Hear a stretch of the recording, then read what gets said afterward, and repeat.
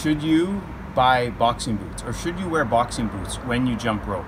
Hey everyone, this is a question that I received from a viewer recently, so let's address it here in this video. Boxing boots versus running shoes for jumping rope.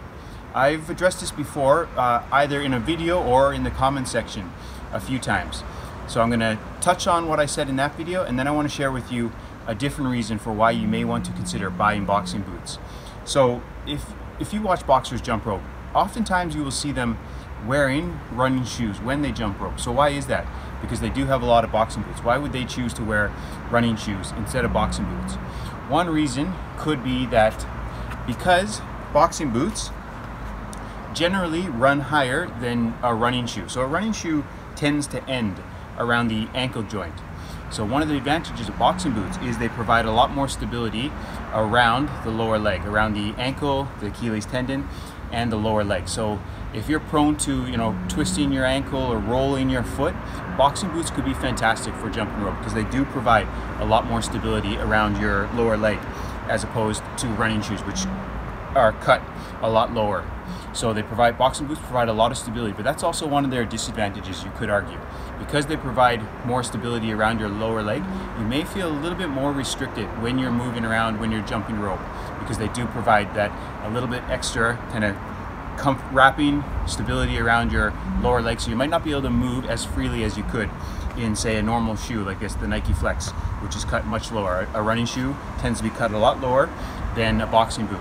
These are old school boxing boots, which I love. They run a little bit higher on the lower leg.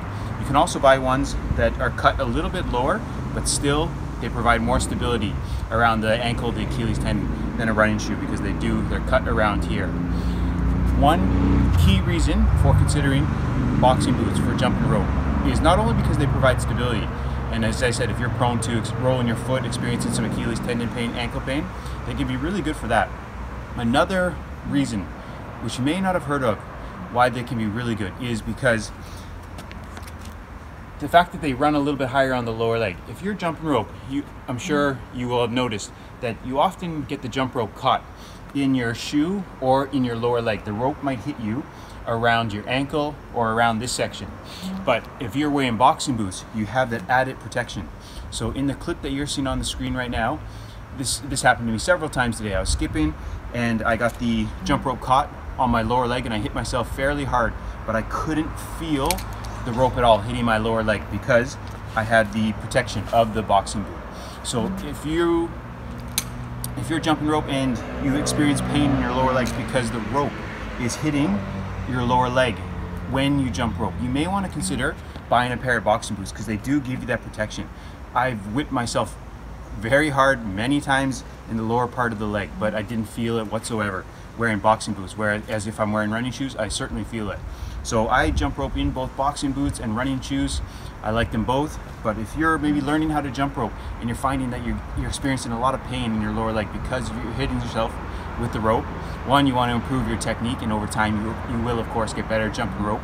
You will hit yourself less often in the lower part of your foot, but even with tricks, more advanced tricks, you probably will hit yourself a lot more. So you may want to consider boxing boots for that reason.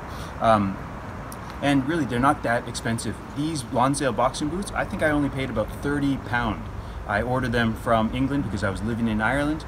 £30, I think maybe about $40, $45. The ones that I really like Lonsdale boxing boots. I have no affiliation, but I just really like them because I find them extremely comfortable, they're durable, they're not too expensive, and they fit like a glove. I wear size 12 UK, 13 US in Nike shoes. Like, these are Nike Flex contacts. In the Lonsdale boxing boots, I wear the exact same size, and they feel so nice. I could actually easily wear these walking around the town, walking around the streets, but I may look a little bit silly, but they are that comfortable that I could do that. So that's one reason you may want to consider boxing boots. One, I should say they provide stability. It's also a bad thing because they provide more stability than running shoes. So you might not have that nimbleness, the agility, you might feel a little bit restricted in your movement, but it's also an advantage because you're less likely to roll your ankle, your Achilles tendon, you're less likely to experience pain in your lower leg.